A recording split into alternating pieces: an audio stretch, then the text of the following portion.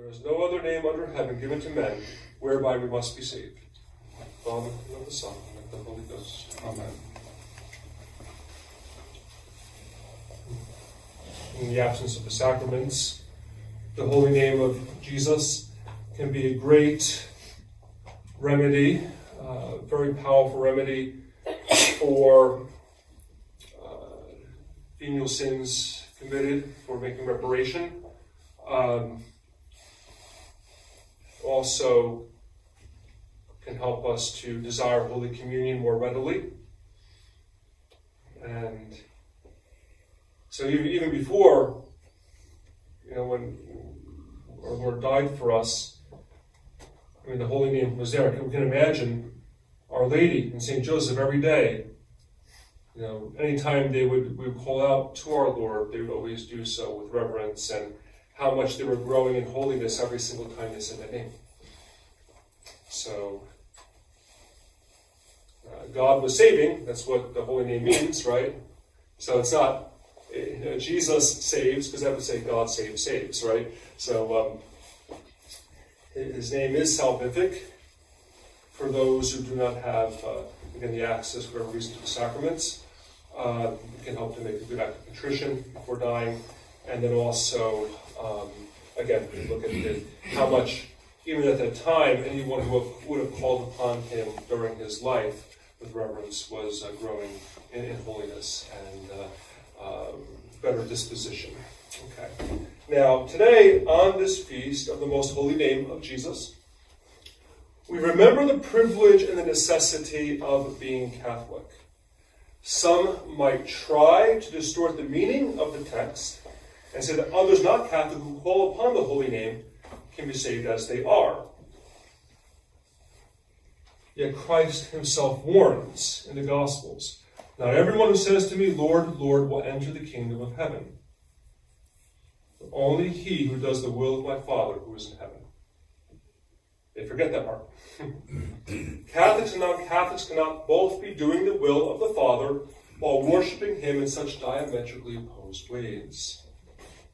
For instance, whoever sins you forgive are forgiven, right? Those who retain are retained. Who believes that, who doesn't, right? Again, you are Peter, upon this rock I will build my church.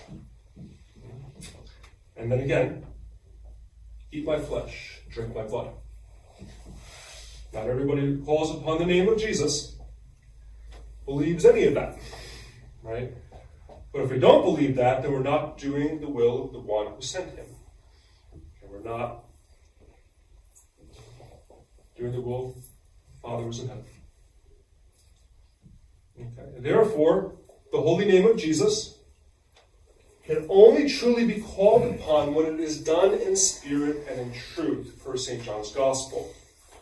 The spirit means reverence, and truth means believing in Jesus as he is, and not as one made in one's own image and likeness. If either of these is lacking, then the name of Jesus does one no good, but actually then falls under the breaking of the second commandment. Thou shalt not take the name of the Lord thy God in vain. And to do so is not exactly doing the will of the Father in heaven, right? So, the holy name is not to be taken lightly. It is one that must be said, of course, with reverence, but also with proper faith, with proper belief, because that only then can we actually be calling upon him and not some distorted image of him, which, if we're talking about a distorted image of God, that is, that's of itself blasphemous, right? So there are those who could be calling upon the holy name in a blasphemous way, not even realizing it. Right? So it's important that we remember the privilege of what we have, and that it is God who has called us for the sake of his Son to salvation, so that his Son would have those to worship him in spirit and truth, those who would actually do what God wants. And so something just to consider. On a more spiritual level, we should often think to ourselves how many times each day, each hour, nay, each moment, the most holy name of Jesus is being blasphemed by thoughtless people, Catholics and non-Catholics alike. Such are falling into hell like snowflakes, because there's no one to pray to make reparation for them. It's not just those who are committing other crimes, criminal acts, but those who, in a slipshod way, say the name of our Lord. Remember 19th century France, La Salette, the famine that was there, right, was happening because, of course, Sundays were not being kept holy, and the blasphemy, the way that our Lord's name was being dragged through the mud by ungrateful men. Okay. Now, we cannot receive Holy Communion every moment or stop such sins from happening directly, but if such sins cause God's judgment to arise against his people, even in this life, then how much more good can come to souls by invoking the holy name with faith, reverence, and reparation, in spirit and in truth.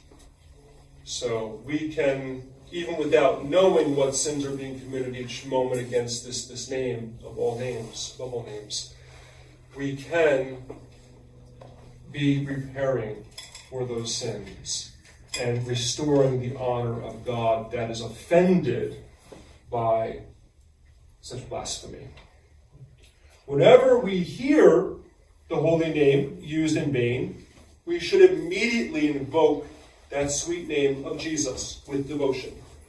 See if the devil sticks around or not. This goes not only for real-life encounters, but also in movies and other forms of entertainment. The holier we become, the more any slipshod or irreverent use of the name of Jesus, or of God in any way, will disgust us and arouse our indignation. The holy name is the holy name all of the time, and not just in real-time scenarios. To use the Lord's name in vain is always a sin, no matter what the situation. You know, if you're playing a bad guy in a film, there are other ways to play a bad guy than using the Lord's name in vain. And Hollywood does that quite deliberately because they hate him. Okay. We must love him, and we must oppose such, such blasphemy, such sins against the faith. There are saints who made a covenant with their eyes never to look upon anything immodest. Maybe as part of our New Year's resolution, we should promise careful making vows, because vows we become very accountable for with God, much more strictly, but we should at least promise to make a covenant with our ears, never to listen to any blasphemy whatsoever. Easier said than done, I know. But we can and should apply this to all curse words as well, but especially blasphemy.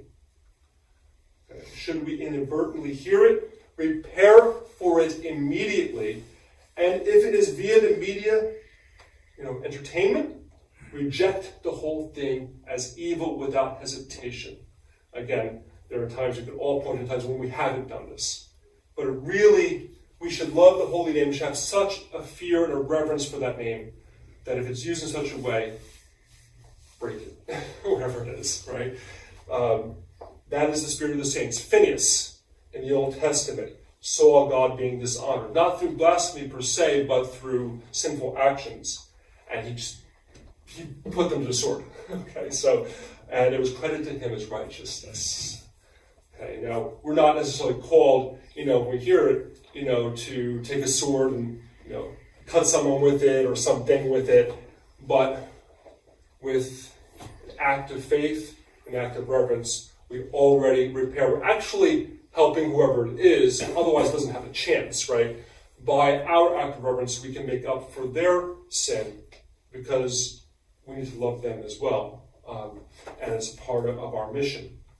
So we can make use of such things. Okay.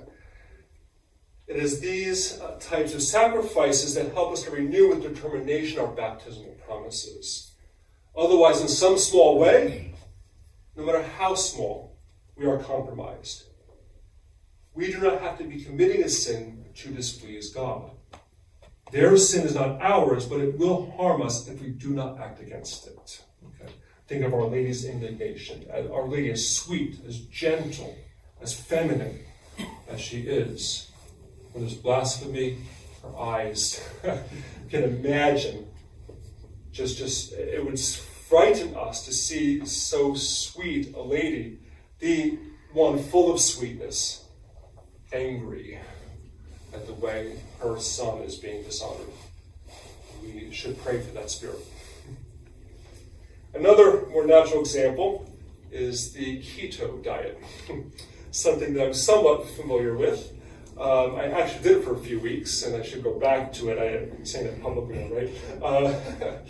When one holds to it strictly, that which has otherwise been liked, whether it be the gluten or the sugar, neither of which is really good for us, becomes specifically distasteful. And why did I ever like that, right?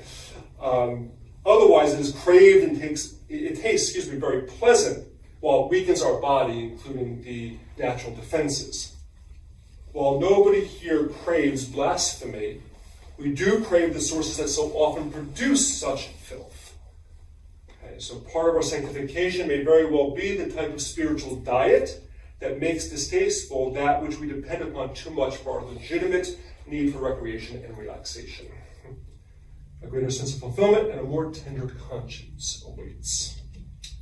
And then there is the Epiphany, Little Christmas, often called. If you somehow missed Christmas the first time, you get another chance. There's another octave. It's already a little bit sad, because man, we're preparing so much for Christmas to come, and now the octave's already over. But there's another one coming. And this one, basically, it's, first time the shepherds, now the Magi. Same place, right? The crib, the creche, stable. So the church wants us to try again, right? To renew our devotion, to renew our love for our Lord in the stable, and to call upon his holy name with reverence and put ourselves there. And imagine what the Magi did and just how they did that. Okay. Just as the Star of Bethlehem led the three Magi to heaven on earth at the stable, so the light of faith leads us to beatific vision in heaven. The Magi had faith in the prophecy of the newborn king and firmly held to their conviction until they got to the promised fulfillment. They walked by faith, not by sight, until they arrived. Of course, it is the same for us. We must never take our eyes off of the star. Apart from that star, which is the Catholic faith, all else may be darkness. All else is darkness. The darkness which represents the world that knows Christ not. The star is always there, whether our eyes are there or elsewhere. The sun, which represents the church, is not only eclipsed at present, but we're in the darkness of night. The sun's like on the other side of the world, right now. It's somewhere else. So we need that star of faith. We need that star of Bethlehem more than ever to keep us going on the path toward our Lord. Okay, both in Bethlehem and also at the cross and ultimately to heaven. The Holy Magi also represent the spirit of detachment from worldly wealth in spite of their vast riches, their quiet riches. They brought nothing to the world and they take nothing out of it. Once they saw the Star of Bethlehem, all they wanted was to behold the infant King of Kings. Nothing else mattered. They were the precursors of the holy men and women like St. Francis, St. Philomena, how many others who were otherwise rich in this world's goods, put that all away. In St. Philomena's case, she was martyred, and in the case of St. Francis, he was martyred in spirit, and he received the stigmata. Okay. It is this spirit of detachment that is so necessary to invoke the holy name with proper reverence and contrition both on our behalf and on behalf of others. So that, however much or little we may possess, with detachment from wealth or the desire thereof, coupled with a love for our Catholic faith, we can learn how to invoke the most holy name of Jesus with increasing reverence and effectiveness for our own spiritual lives as well for the prevention of sins in the world, particularly blasphemy. And we will love doing it because we're fulfilling a big part of our purpose on earth. Our eyes will become open to the good things God desires for us, the truly good things he desires from us, and not the things we tend to give to ourselves. May we find then ourselves having less and less time. We may find ourselves, having less and less time for the things that to this point we have loved too much. And if we're honest with ourselves, we will not even desire anymore.